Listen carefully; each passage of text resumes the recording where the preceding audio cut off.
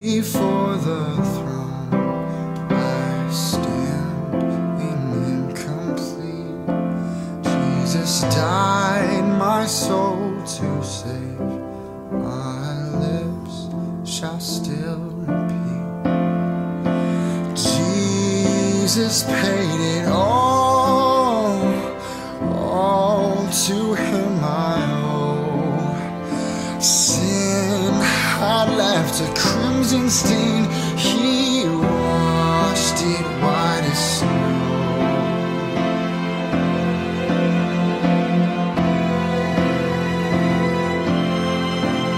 Oh, praise the one who paid my debt and raised this life up from the dead. Oh, praise the one who paid my debt and raised this life up from the dead. Oh, praise the one who paid my debt and raised this life up from the dead. Oh, praise the one who paid my debt and raised this life up from the dead. Oh, praise the one who paid my debt and raised this life up from the dead. Oh, praise the one who paid my debt and raised this life up from the dead.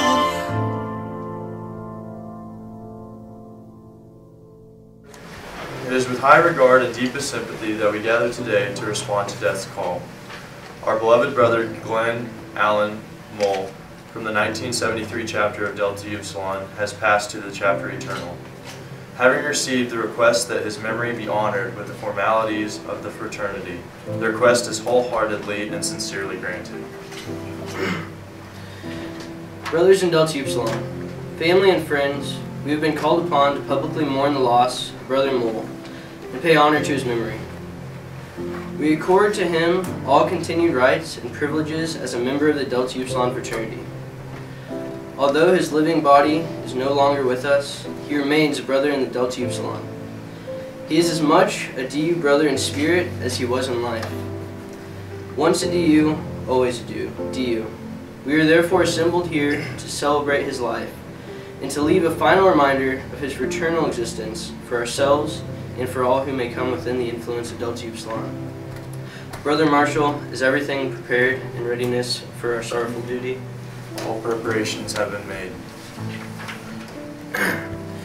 Therefore, since our words and deeds have emerged from a common heritage of acceptance and belief in a supreme being, it is an essential and basic part of our tradition to turn to God in prayer, as did our founding fathers. Chaplain. Let us pray. God of our fathers and our God, who inspired the formation of the Delta Upsilon fraternity, with justice as its sure foundation, may we encourage one another and in common concern be ever faithful to the highest and best we know. Together, enable us to live bravely amid the discouragements of life, seek to acquit ourselves like men, and continue to believe in the best. We adore Thee as the God of time and eternity. We acknowledge our mortal destiny and stand rebuked and confounded while death is in our midst. But we are assured that Your most trying dispensations are wisely ordered and graciously designed for our welfare. We pray Thee to look with tender compassion upon these sorrowing friends who today mourn the loss of our departed brother. We humbly commend them to Your fatherly care and mercy.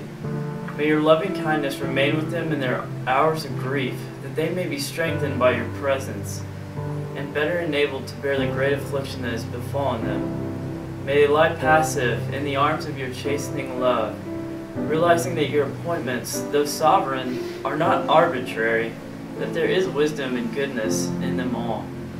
We thank You for all the good influences of life which is gone. We thank You for the sure knowledge of our immortality and the sure promise of a brighter, everlasting world beyond the grave. May the sad bereavement remind us of our own approaching fate, and that when our time arrives, we are comforted with the fact that Your mercy will dispel the gloom of death. And after our own departure, may we enjoy, in union with our now lamented friends, the unfading light and immortal life of that kingdom where faith and hope shall end, and joy and love and joy prevail throughout eternal ages. So in all this we ask thy blessing in the knowledge that the highest ideals and noblest thoughts come from thee. Amen.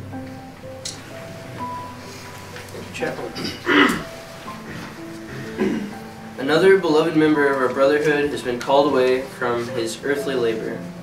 Our bereavement brings to our minds the penetrating conviction that human life, in its best security, is weak and defenseless. And in its greatest length, brief and uncertain, in the midst of our bereavement, we reflect on our own lives. Realizing how precious life is, we are comforted that we can with assured hope look forward to a peaceful place that away from life's travails and where separation and death no longer exist. Blessed then is the departure of our loved ones, when as we look into the shadows in which they walked, there is a glorious radiance of life and a light of immortality. Our loss is the eternal gain of those now in the presence of our departed. With the reminder that Delta Upsilon is the eternal soul of our fraternal lives, let us join together in remembrance of Brother Mull as we sing Hail Delta Upsilon to his memory. Would all brothers of Delta Upsilon in attendance please stand for the singing of Hail Delta Upsilon? Hail Delta Upsilon, brotherhood glorious, justice thy cornerstone, true manhood thy goal. O'er all thine enemies forever victorious, hail Delta Upsilon, eternal soul. Reared in adversity, so shalt thou never let from thy altar side the life-giving flame. Hands gripped in love and clasp all brothers forever, each to the other true and ever the same. Thank you, brothers. You may be seated.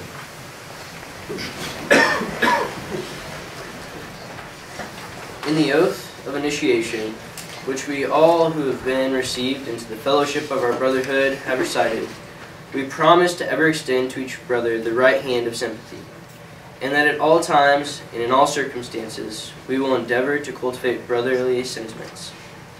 These sentiments, to which we must hold ourselves accountable, extend to life beyond the grave, and to the loved ones of our departed brother.